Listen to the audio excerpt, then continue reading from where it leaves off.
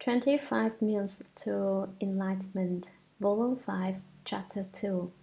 Sutra. Upon receiving the Buddha's instruction, Ananda and the Great Assembly gained wisdom and awareness that was perfectly penetrating and free of doubt and delusion. Commentary. Upon receiving the Buddha's instruction, Ananda and the Great Assembly gained wisdom and awareness that was perfectly penetrating. At that time, their wisdom was complete and bright, and their enlightenment reached perfect penetration, and they were free of doubt and delusion. Sutra. All at the same time, they placed their palms together, bowed at the Buddha's feet, and said to the Buddha, "Today our bodies and minds are illuminated, and we are happily free from obstruction." Commentary. All at the same time, they placed their palms together, bowed at the Buddha's feet, and said to the Buddha. They made a full prostration at his feet, and Ananda said, "Today our bodies and minds are illuminated." They clearly understood, and we are happily free from obstruction. We have attained a blissful state free of hindrance, doubt, and obstacles.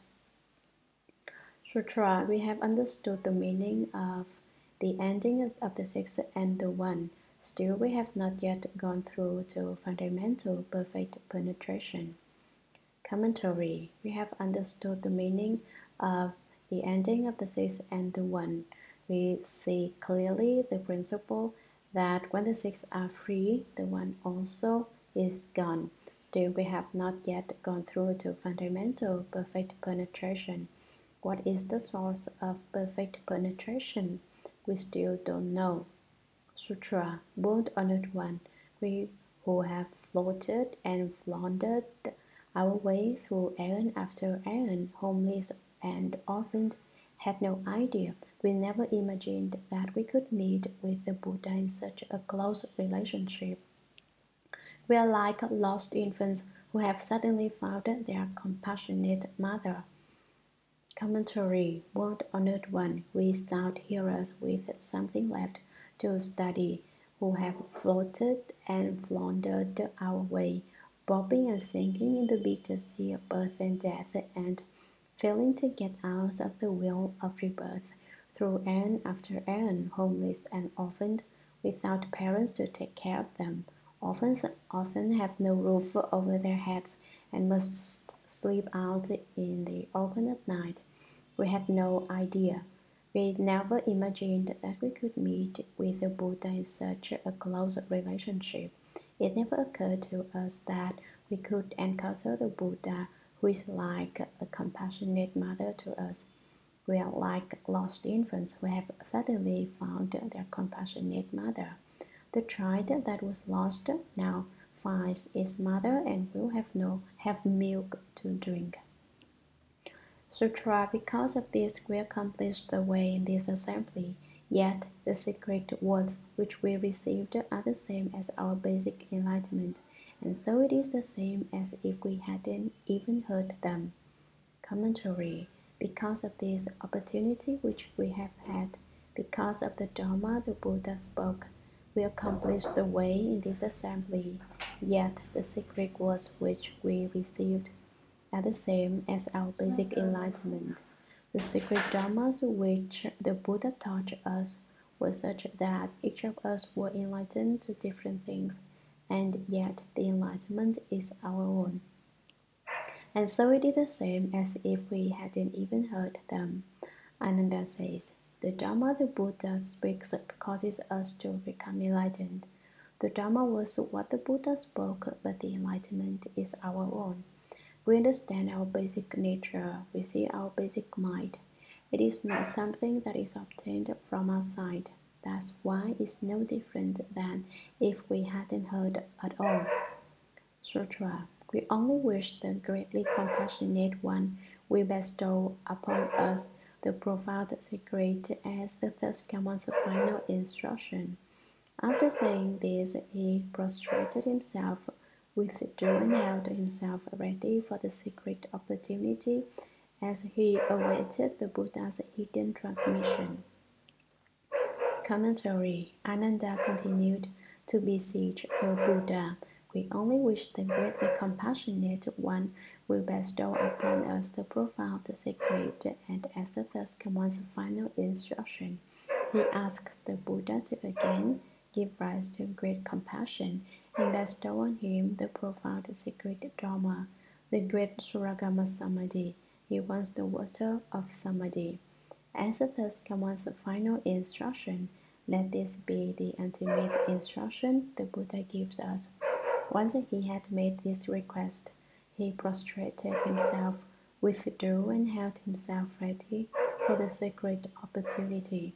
He returned to his seat and waited for Shakyamuni Buddha to transmit the wonderful Dharma to him secretly.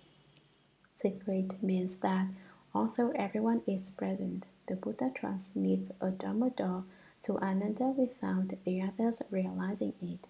So the text says, as he awaited the Buddha's hidden transmission. Sutra. Then the world-honored one told all those in the assembly who were great Bodhisattvas and great Arhats, their outflows extinguished. All of you Bodhisattvas and Arhats who are born from within my Dharma and have attained the stage beyond learning, I now ask you, when you first brought forth your resolve and became enlightened to the 18 realms, which one of these brought perfect penetration, through which expedient did you enter Samadhi? Commentary. The Buddha knew that Ananda had withdrawn and readied himself for the sacred opportunity to receive the Buddha's silent transmission. The Buddha knew what was on Ananda's mind, but for the time being he did not respond to Ananda's request. First, he questioned the 25 sages. He asked who had obtained perfect penetration and where they had obtained it from. He asked them which sense organ they used to become enlightened. Then the world-honored one told all those in the assembly who were great Bodhisattvas and great Arhats, their outflows extinguished. This sentence was added as narrative when the sutra was compiled.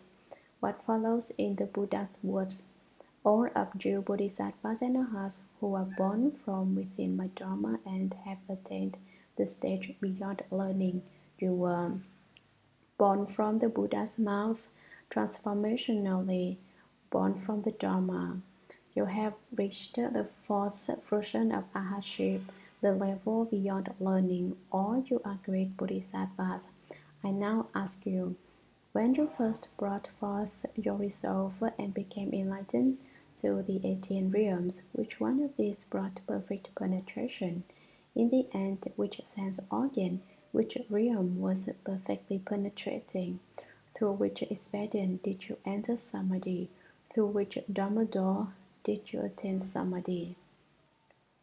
Sutra. Kaundinya with the others of the 5 Bhikshus arose from his seat, bowed at the Buddha's feet, and said to the Buddha, when I was in the deer park and the pheasant garden, I observed the first common immediately after his accomplishment of the way. Upon hearing the Buddha's voice, I understood the 4 truths. Commentary. Kaundinya, also known as Anatta Kaundinya, was one of the Buddha's disciples. His name means understanding the originally meet Chia Ben Chi. The very first to understand Zui Chu Chia, whom was the first of the Buddha's disciples to become enlightened. He was a Dharma neutral elder because his enlightenment came early and he was quite old by this time. With the others of the 5 Bhikshus, he arose from his seat, bowed at the Buddha's feet, and said to the Buddha, when I was in the deer park and the pheasant garden, I observed the third command immediately after his accomplishment of the way. He said that the pheasant garden was a grove of trees where a lot of pheasants lived.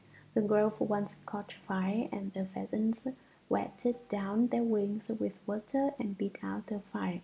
So it said that this spot was a very efficacious one. There was an unusual magic atmosphere about the place. The geomantic properties were excellent. People who cultivate the way should find places to abide that are endowed with such an efficacious atmosphere, because it said of such places, when people draw near, it's magical for them. In other words, it's easier to get enlightened there. At that time, Kaundinya continued, we observed the first common rite after he had been certified to the way. At first, he sat beneath the Bodhi tree, saw one night and brilliant star, and awakened to the way. Then he came to the deer park to meet us 5 bhikshus. Upon hearing the Buddha's voice, the sound of the Dharma he spoke, we awakened to the way. I understood the 4 truths. The Buddha turned the Dharma wheel of the 4 truths 3 times. He said, this is suffering, its nature is oppressive. This is origination, its nature is seductive. The origination of afflictions is seductive. This is extinction, its nature is that it can be certified to. This is the way, its nature is that it can be cultivated. Next, he said, this is suffering, you should know it. This is origination, you should cut it off. This is extinction, you should certify to it. This is the way, you should cultivate it. On the third turning, he said, this is suffering, I already know it. This is origination, I have already severed it. This is extinction, I have already certified to it. This is the way, I have already cultivated it. After the Buddha finished these turnings, Kaundinya became enlightened. Earlier in the Shurangama Sutra, Kaundinya has explained that he awakened because of the two words guest dust. He understood that the guest was not the host, and the host does not go while the guest does. He heard the Buddha's voice and awakened to the way. People's voices are a very important part of them. Your voice should be resonant. If your voice is full and carries well, people will enjoy listening when you speak Dharma. If your voice is unclear and you hesitate, and stammer when you speak, then people will not like listening to you. The Buddha's voice was crystal clear like a lion's roar. No matter how many people were assembled, they could all hear him, and they understood his meaning. Nor was it only people who understood. All the animals also understood the Dharma the Buddha spoke. So it is said, with a single sound he spoke the Dharma. All beings understood, each according to their kind.